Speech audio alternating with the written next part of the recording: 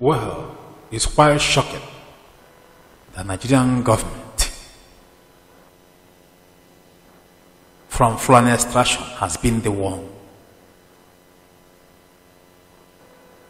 buying the arms and ammunition that the Fulani Janjaweeds are using to cause mayhem in Nigeria. Buhari government has been the one purchasing the arms.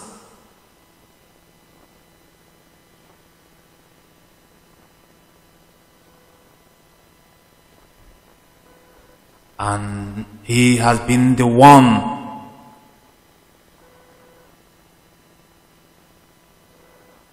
telling the soldiers to aid them in whatever they want to do. This is why you can see that no matter how these people operate, the soldiers will continue to pretend that they left before they came. Soldiers has been the one aiding them. They have been the one give them information of who to kidnap in Nigeria, so that the ransom will be paid. I believe you have not forgotten how Gumi was busy helping them to collect ransom.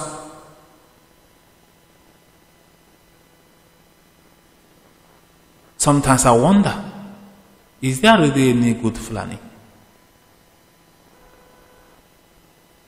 But my answer is yes. There is many of them. But the rotten mangoes among them has caused a lot of problem. I know why they have continued to cause problem.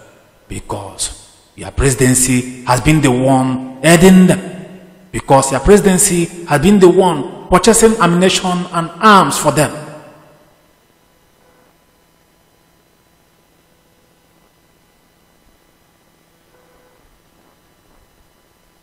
In every other country,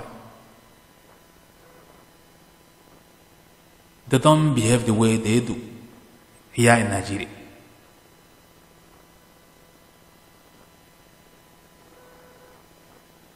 Your military soldiers has been the one purchasing the arms and ammunition that the Fulani herdsmen are using to murder innocent people in Nigeria. And who is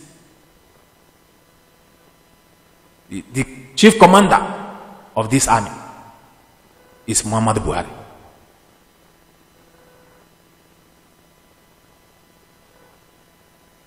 You and I have seen the atrocities these people have committed. The kind of equipment that they use, sophisticated weapons that they use, bought by a president and his military. Because they were here for a mission, finalization. He has been exposed.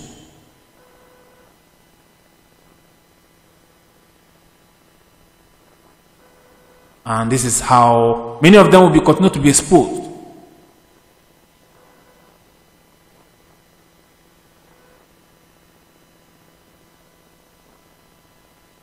I have to say one thing here, make it clear from now upwards. If the United Nations refuse to do the right thing that they're supposed to do, as people that claim that they believe in human right and the freedom of people, then nobody should guide them anymore. They don't deserve it, because respect is reciprocal. People earn respect, not the other way around.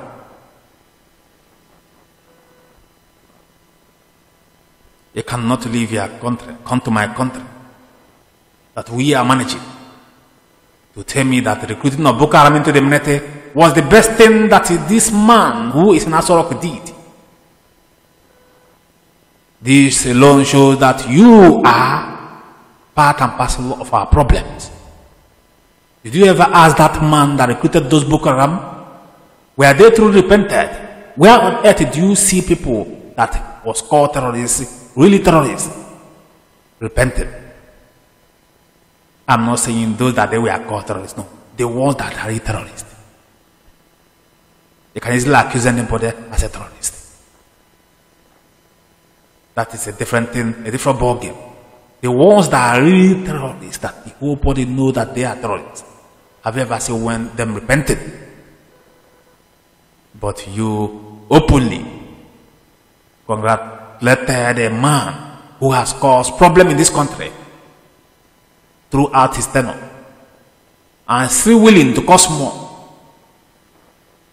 You applauded him for recruiting Boko Haram into the military. Time has come. The Biafrans should rise. The Nigerians who believe in freedom fighting should rise.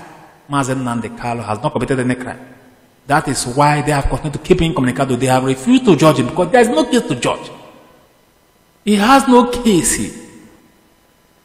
Rather, they deceive themselves and deceive the public and Nigerians that he jumped bail, whereas everybody knows that he did not jump any bail.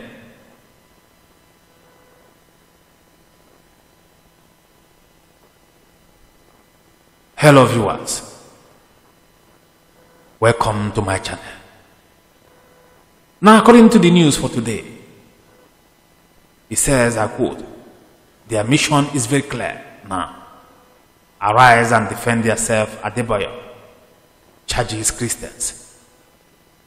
According to him, he says, I have searched the Bible from cover to cover, and there is nowhere in the Bible where God said a child of God cannot defend himself. If you find the place, let me know.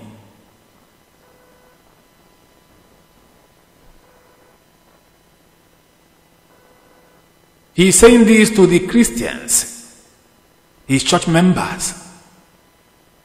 He was saying it to them.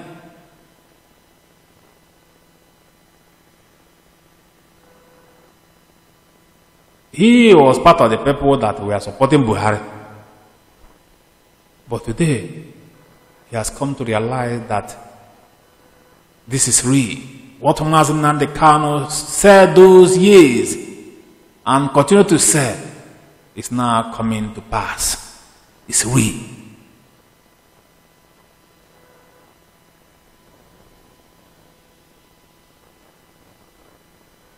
Almighty God in heaven will continue to be with us all. We will not surrender. The Biafrans will never surrender, because freedom is life and freedom is where we believe in. Gentlemen and ladies, I think I've come to the end of this news. Please drop your comment in the comment section, share this, and remain blessed. Cheers.